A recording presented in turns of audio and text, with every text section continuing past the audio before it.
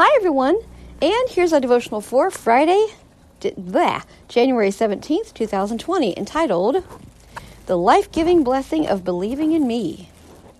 He who believes in me, as the scripture has said, out of his heart will flow rivers of living water. John 7:38 and KJV.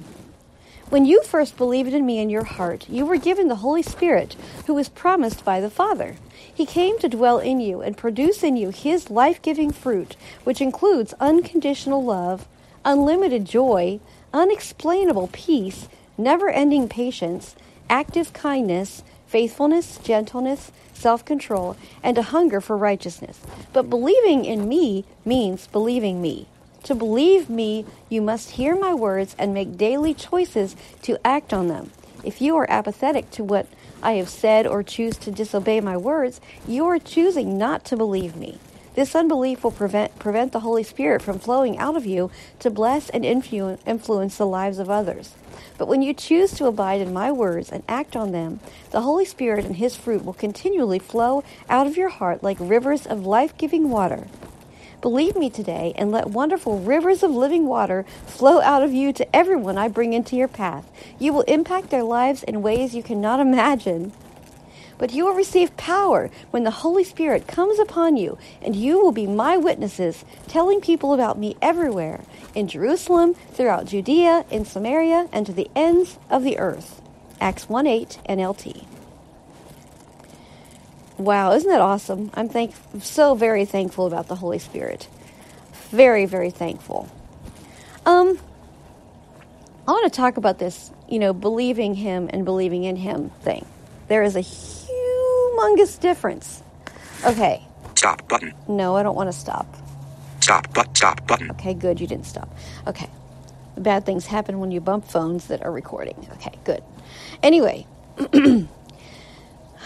okay, all my life I believed in Jesus. All my life I learned about him and everything, and I was taught, my mom and the church that we were raised in gave me an amazing foundation in the Word of God. So I had all of that, in me, and Mom taught me to discern right from wrong and everything, and she taught me the Word of God and everything, and the church that I was raised in, I'm ever grateful for them because they taught me too.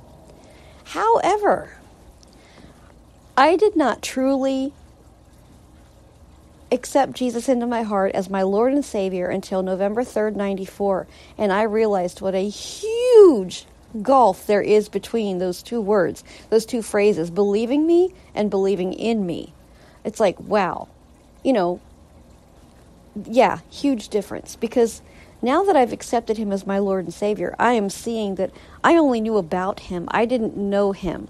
And even still, I'm still learning more and more and more every day about Jesus. Praise God. So I pray that you know the difference today. I pray with all my heart. This is why I do this, okay? This is why I do this every week. This is why I do anything that I do for the Lord, because I just want to say that Jesus loves you. And if you are not at that place where you're able to know him, where you're able to put your belief into practice, accept him today, right where you are. It doesn't matter.